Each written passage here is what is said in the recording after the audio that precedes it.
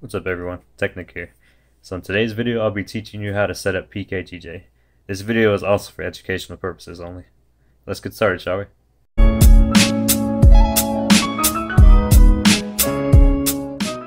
So if you guys didn't know, PKGJ is an application that'll download items to your PS Vita.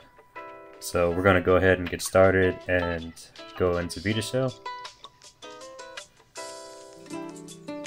Then press the select button and put it into USB mode.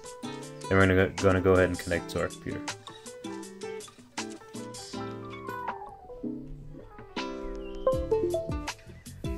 Once your PS Vita is connected to the computer, we're going to be downloading two different applications. Now if you have the auto plugin application, you actually do not need to download this, but if you don't have it, go ahead and download it because we will be installing this one too. The main one we're going to download is PKGJ. What I'm going to do for you though is I'm going to download an older version. Please download the latest version, but I'm actually going to be teaching you two things. I'm going to be teaching you how to download and install PKGJ, and if an update were to happen, I'm going to teach you what to do when an update happens for it. Because updates do happen kind of frequently, but not really. Like, this was made January 11th, this was made May 3rd. One may come out soon, but you never know. You really never know with these things.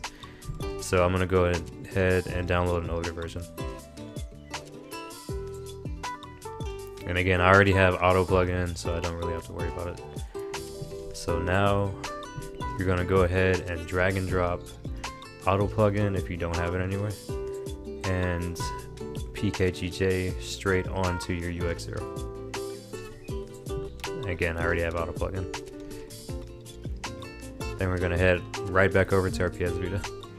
Back on your PS Vita, go ahead and go to cancel, unplug the USB, then go into your UX0. So you're going to be installing PKGJ. It might take a little while.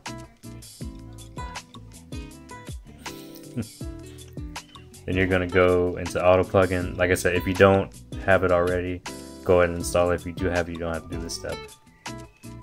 And then go ahead and press start and reboot your PS Vita.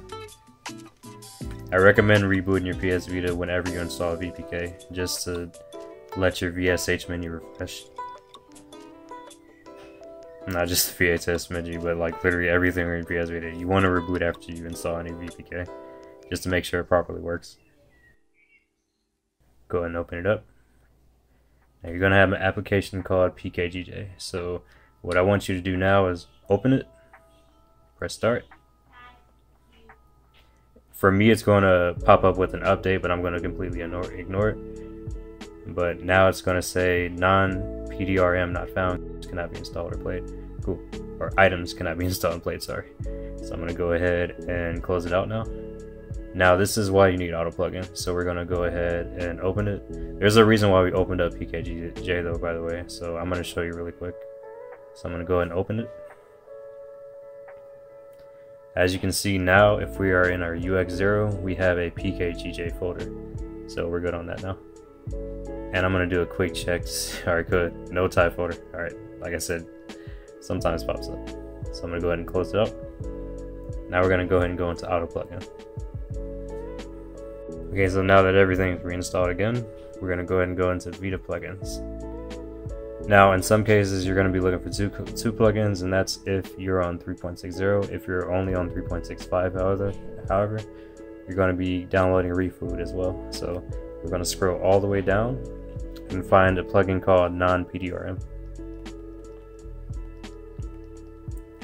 I recommend downloading the version 1.2 by the official flow.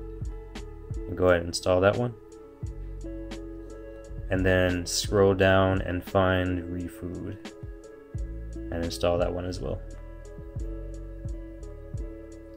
Afterwards, go ahead and go back again, and go to exit, and it's going to ask your PS Vita to restart, so go ahead and let it restart.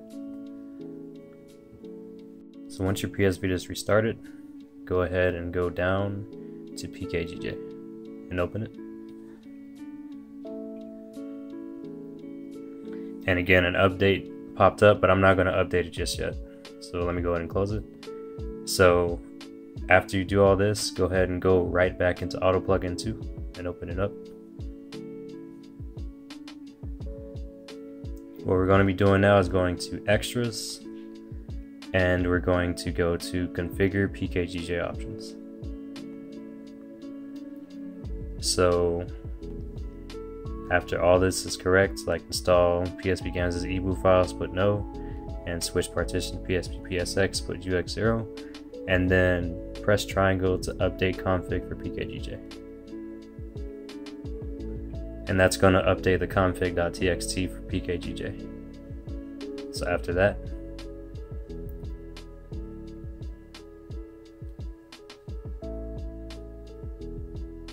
actually, let me make sure I did that right. So I'm going to go ahead and do it again. Configure options, press triangle, and I'm going to go to exit. Okay, so yeah, it doesn't, I just did that to make sure that it doesn't tell you to restart your PS Vita, so I was just confirming on that one. Now I'm going to go right back into PKGJ. But again, the update notice is going to pop up, but I'm not going to update it just yet.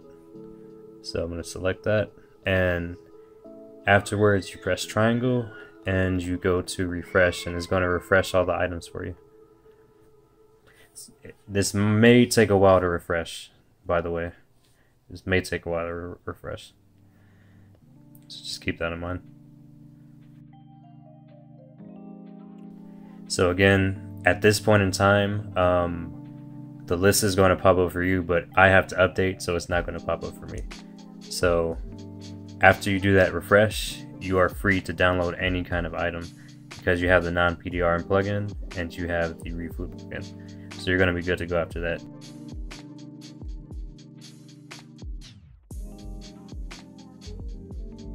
Now I'm going to show you how to update your PKGJ application the right way though.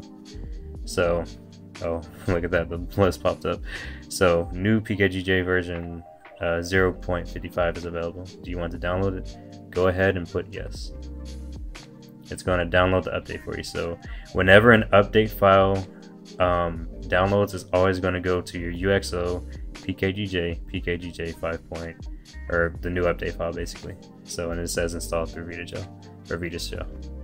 So now, again, you only do this when you have a new updated version of PKGJ to download.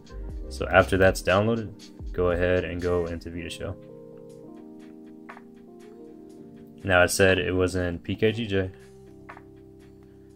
and there's the update file right there. So you're gonna go ahead and go press triangle, go to copy, go back, and then go to your main partition for UX0 and go ahead and put paste.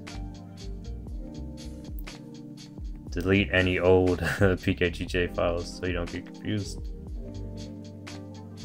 Now we're going to go ahead and back out to the home menu, go to PKGJ, delete it. Then we're going to go back into Vita Shell, go to the PKGJ folder, delete that.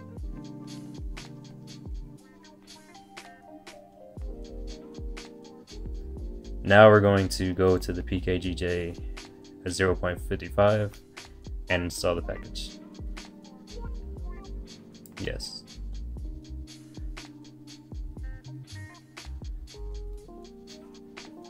After it's installed, press the start button and reboot.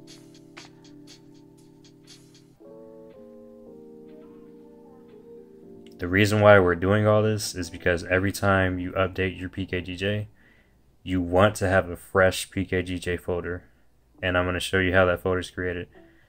Now keep in mind, we just deleted our PKGJ file, so there is no trace of PKGJ left on this PS Vita after that. So after that, go ahead and open up the home screen again, go to the new PKGJ installed, and just simply open it up.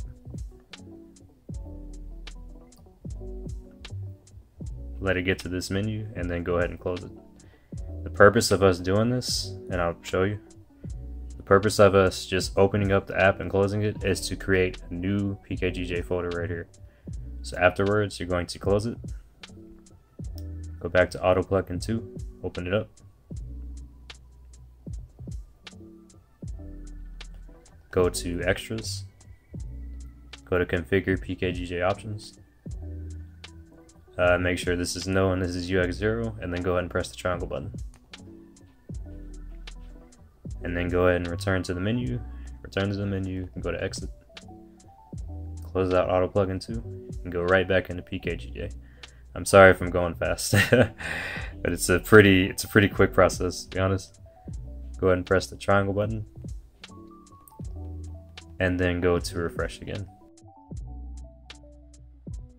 Again, it's going to take a little while to actually refresh everything.